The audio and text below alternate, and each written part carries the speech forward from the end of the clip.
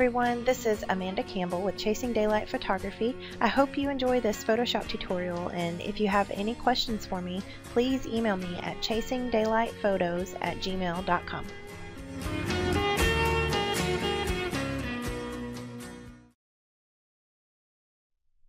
In this tutorial, I'll be showing you how to get rid of the color casts on a white or light colored blanket. You can see in the shadows here, there's a lot of blue hues, kind of magenta and blue.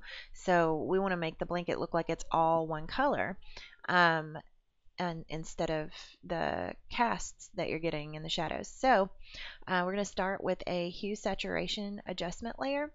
And what's really cool about the saturation adjustment is you can pick which color channel you want to apply the effect to, which is really important in this situation, so you're not just desaturating the entire image completely, but we're also going to use the layer mask to paint this on, so don't worry about your entire image getting affected as you see it happening on the screen. So we're going to take the reds, and bring the saturation down. It's not having much of an effect on the blanket, so we don't really need to worry about that.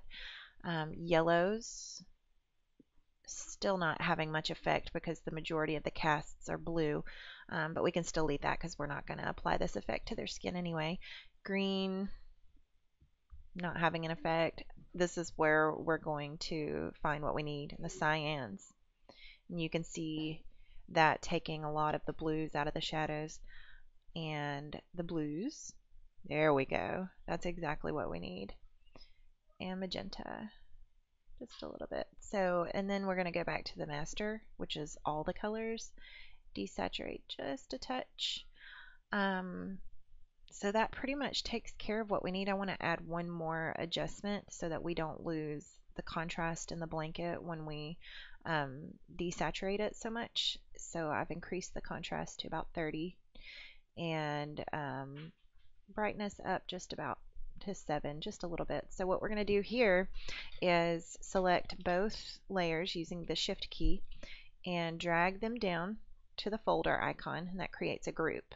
We're going to give the group a layer mask, and then press Control I or Command I on a Mac to hide that adjustment. So now we can take our paintbrush, make sure you've got the color white selected, and opacity of about 50%, and soft, 0% hardness on your brush. I'm going to increase the size of it. Then we can paint over, and immediately it starts to take away the blue cast that you can see. You might have just heard my son in the background. Paint it on all the little places that you see. And it's a little too bright. It brightened it up a little too much for my taste. I don't want the blanket to get brighter, so I'm going to go in and turn off the brightness and contrast, and that helps a lot. So there you go. Before, we had a lot of blues, and then after, the blanket looks all one color. All right. Thanks again for watching. This is Amanda Campbell with Chasing Daylight Photography.